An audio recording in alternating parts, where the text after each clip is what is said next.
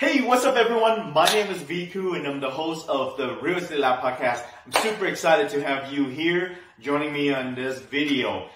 Now, if you don't know me, I have a real estate podcast that I release new episode every Monday where I interview top expert in the industry to talk about their expertise. So what are we going to talk about today while I have you here with me?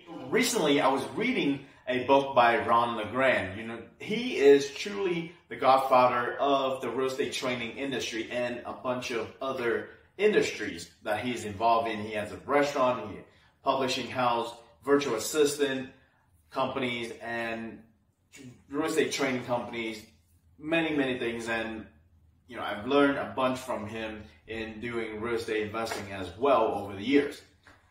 Now, what he said in this book is really interesting to me. What he said was that we are raised broke. Now, not for the elitists.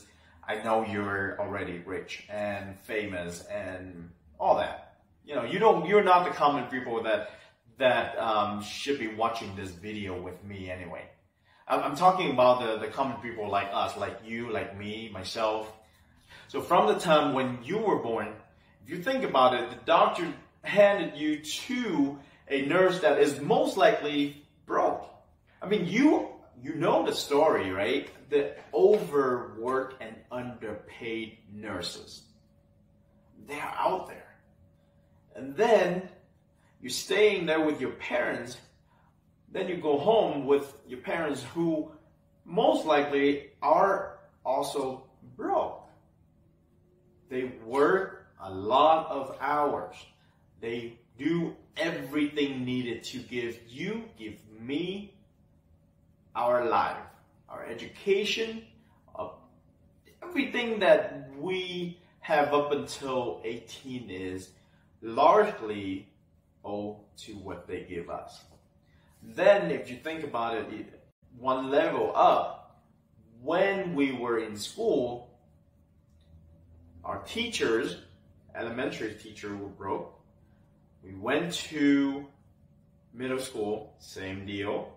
And then we went to high school, same deal. Okay, now when you get to college, things get interesting. Do you think that your professors are rich and wealthy? Many of them are not. Majority of them are not. Only a handful of professors are actually paid well. The rest of the professors, I mean, I hate to bring you the news, they're PhD, but a lot of them, they are not making much money at all. So why am I bringing this up? Why does it matter that we are broke, that we were raised broke? See, to fix a problem, you have to first realize the problem. If you're interested in creative passive income and make a bunch of money in whatever industry that you are, especially in real estate, you have to think to yourself, where is your money mindset? Are you in the broke money mindset where you think money is evil, or can you fix it to think money is good and you should have more of it? Which camp are you? Are you A? Answer below. A, money is evil. You don't like it. You want to get rid of it. B, money is good. You want more of it. You want to attract it. And passive income, money without doing anything, is terrific. You want more of it. Let me know below. Okay, so if you are Camp A, I'm sorry, I cannot help you, but Dr. Justin Mosley, the mindset doctor, can get you out of that mindset quick.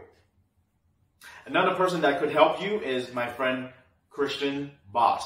She is amazing at her job, and she is amazing at teaching money mindset to you. Now, if you are already on this camp where you think that money is good, you want more of it and it's abundant, you want more money so you could create a difference in the world, Because money is not evil. Money is the solution to a lot of problems. If you are on B camp or team B and you want to create more passive income, I can help you. I am doing 5 discovery calls with people this week. And no, I am not selling you anything. I am just truly here to serve. I want to figure out a way to help you get more passive income and increase your streams of passive income.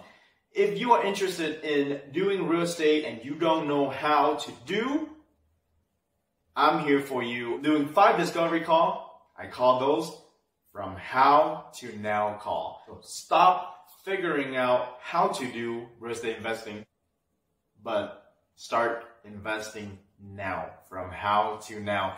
That's all I have for you, my friends. I'll see you on another video. Thank you so much for your support.